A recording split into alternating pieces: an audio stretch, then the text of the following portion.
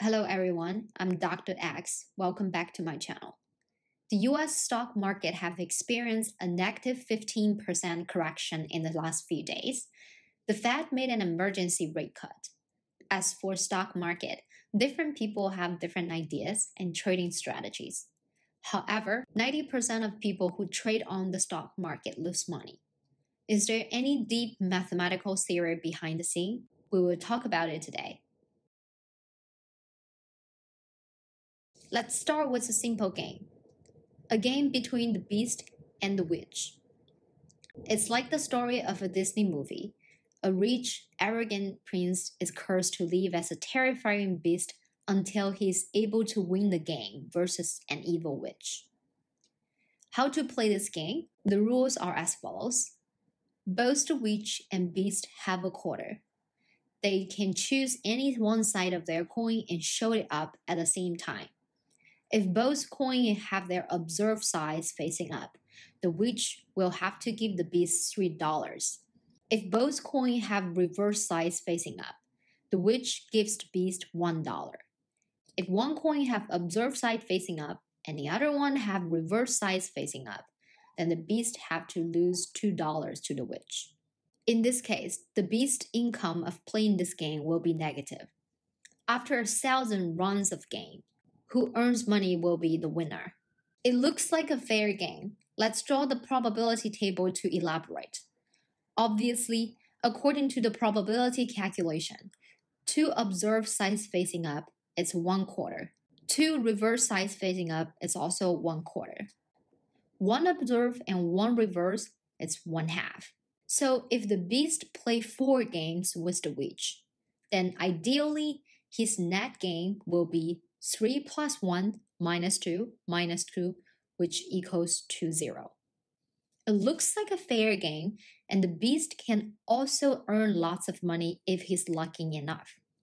However, after many rounds of game, the beast found himself were losing money all the time. Why is it? Let's look at this table. The witch and beast have to think about their strategies to play the game. Apparently, if they want to win the game, they cannot always choose one side of the coin. Let's assume that the probability of the beast choose observed side is PB. Then his probability of choosing the reverse side is 1 minus PB. Same for the witch. The probability of the witch choose observed side is PW. Then her probability of choosing reverse side is 1 minus PW. Now let's calculate the mathematical expectation of the beast earning after one game. To briefly introduce mathematical expectation, also known as expected value, it's the summation or integration of a probability value from a random number. In our game, it's equal to the amount of money the beast earns times its probability. The game can have 4 outcomes. First, that is 2 observed sides facing up. The probability is PB times PW. Then we use the result multiplying 3 to get the expectation. Second, the beast earns $1 when the 2 reverse sides facing up. The expectation will be 1 minus PB, multiplying by 1 minus PW, then multiply by 1. The beast will lose money for both the third and the fourth cases. We can simply calculate this probability as PB times 1 minus PW plus PW times 1 minus PB. Then the expectation is multiplying this number by -2. After simplifying this equation, we get the expectation of the beast EB equal to 8 PB times PW minus 3 PB minus 3 PW plus 1. PB and PW are numeric values between 0 and 1 because they are both probability. Now, let's review this problem. The beast wants to make his expectation as big as possible to earn more money and return to his human body shape. However, the witch wishes the opposite. She would like to make the expectation of the beast EB as small as possible. The only thing they can do is to adjust the values of PB and PW.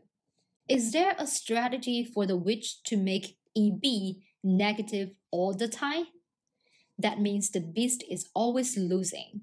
To study the witch strategy PW, let's assume that EB is less than 0 and we can combine PW in an expectation equation. After rearranging the inequality, it becomes 8PB minus 3 times PW is less than 3PB minus 1. This is an inequality. To solve it, we have to discuss the sign of 8PB minus 3. When 8PB minus 3 is larger than 0, we have PB is larger than 3 over 8. Then we divide the inequality by 8PB minus 3 in both sides. PW is less than 3PB minus 1 over 8PB minus 3. That means as long as PW is less than the minimum of 3PB minus 1 over 8PB minus 3. Expectation of B is always negative. Let's plot this function on Wolfram alpha. We can see from this function image that when PB is larger than 3 over 8, the function value is descending. So the minimum value of function 3PB minus 1 over 8PB minus 3 is when PB equals 1. Then we calculate the value of PW. That is equal to 2 over 5. In conclusion, when PB is larger than 3 over 8, as long as PW is less than 2 over 5, the beast is always losing money. Now let's discuss another situation. When 8PB minus 3 is less than 0, or PB is less than 3 over 8. In this case, divide an inequality by a negative number, we must flip the inequality sign. It becomes that PW is larger than 3PB minus 1 over 8PB minus 3. To make the expectation of B less than 0 all the time, the PW has to be larger than the maximum value of the function 3PB minus 1 over 8PB minus 3. Again, from this function image, we can see that when PB is less than 3 over 8, it's also a descending function.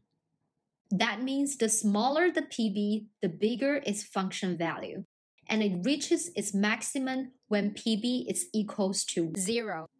At this time, PW has to be larger than 1 over 3. If you pay attention to our analysis, there is an overlap between PW less than 2 over 5 and PW larger than 1 over 3. When PW is between 1 over 3 and 2 over 5, the beast's earning expectation, EB, is always negative, no matter what strategy the beast is using. The beast won't win the game, and he will never return back to the prince. That is a problem in game theory.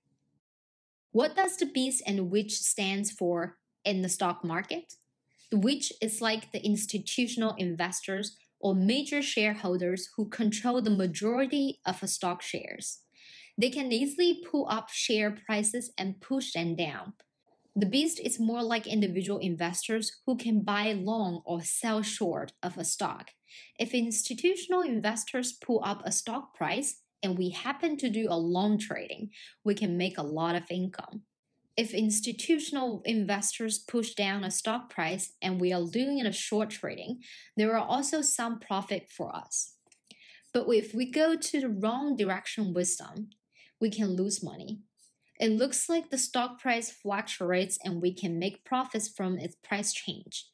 If you lose money, it's due to your bad luck. But the truth is that people who has the power to control the market will design a strategy to earn your money all the time. As a result, you will barely make profit from the stocks with such speculation. If you are an individual investor who trades in stock market, I have 2 advice here. First, stay calm and keep a good attitude. It helps you to think rationally. Second, focus on stocks with good fundamentals and prospects for future development. Be careful of small cap thin stocks which are in hot sector to attract individual investors, because you never know if there is a witch behind the stocks. Thanks for watching. If you have any ideas about the stock market Welcome to leave a comment and let me know. If you like my video, please subscribe, turn on the notifications, and share my videos. Thank you for your support and see you next time.